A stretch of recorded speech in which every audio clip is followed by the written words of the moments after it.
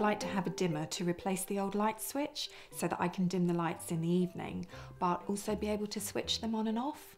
And it would be great if I could control these remotely from my smartphone. I assume that the LightwaveRF range has something that will do this? Definitely, that's easy using the LightwaveRF wired dimmer switch. It replaces your original light switch and then gives you control of the ceiling lights. Turn off the mains electrical supply before starting work. Remove and disconnect the existing light switch. It may be useful at this point to mark out or take a photograph of the connections to the existing switch so that the correct wires can easily be transferred to the new dimmer switch. Some existing wiring configurations can be complex, so take care. Check the back box behind the existing light switch. A minimum depth of 35mm is recommended. Remove the dimmer switch faceplate by inserting a flathead screwdriver into the bottom slot and lifting it away from the unit. Remove the plastic film warning label. The signal cable connection, marked S, is not used at all for this installation. It's a low voltage signal wire for use with a LightwaveRF two-way dimmer switch only. Don't connect it to the live mains or you'll damage the unit. Connect the wiring to the dimmer switch, carefully following the diagrams in the instruction manual. Any earth wires present must be attached either to the earth terminal located in the back box or capped with a strip connector. The dimmer switch is double insulated, so doesn't need to be earthed directly. The switched live wire in may be marked by brown or red tape to emphasize that it's not a neutral wire. Ensure that the terminals are properly tightened and that no bare wire is visible. The LightwaveRF dimmer switch doesn't require a mains neutral wire to be connected. It only needs live in and switched live out wires. Mount the dimmer switch to the back box and ensure that the screws are sufficiently tight to support the product. Don't over-tighten, as this may cause the chassis to bend. Ensure that the plastic spacer is correctly aligned and that no wires are trapped between the dimmer switch and the back box.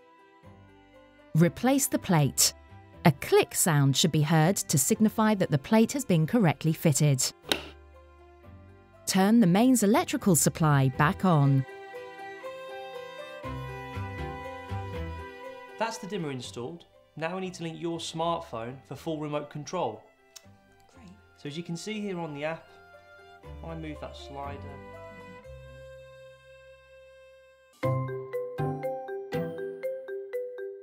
Press and hold down both the on and off buttons together until the blue and amber LEDs flash alternately.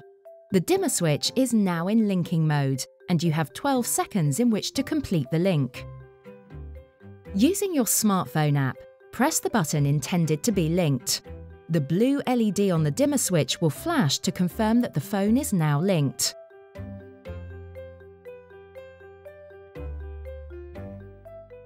If the LED flashes amber, this means the dimmer switch memory is full and no further control devices may be linked with it, unless one of the existing remotes is first unlinked. To unlink a control device, first, on the dimmer switch, press and hold down both the off and on buttons until the blue and amber LED indicators flash alternately. The dimmer switch is now in linking mode.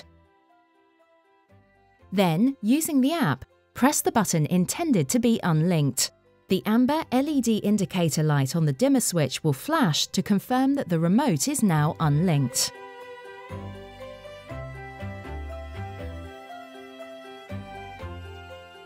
To change the dimming level, press the on and off button until the blue and amber LED indicators flash alternately. Then press the on button twice. You have now entered the dimming menu. Use the off button to decrease the dimming range and the on button to increase the dimming range. To store this level, hold down the on and the off button and the blue LED will flash rapidly to indicate that it has been stored. So you can now control the ceiling lights in this room from your smartphone or tablet anywhere in the world, and also from the manual switch on the wall. That sounds brilliant. Yeah. Excellent. So I just go like that. So if you move the slider up here, and you can dim it down as well. So dim up and dim down. Excellent. Can you recommend the best kind of light bulb to use? That's a very good point. The LightwaveRF dimmer switch range works with incandescent and halogen light bulbs. However, they've been fine-tuned to work with dimmable LEDs. LEDs are the most efficient light bulbs available today, saving you more on your energy bills, and they come in all shapes and sizes. So should we have a story then?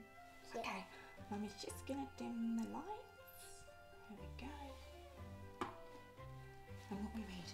Oh, okay.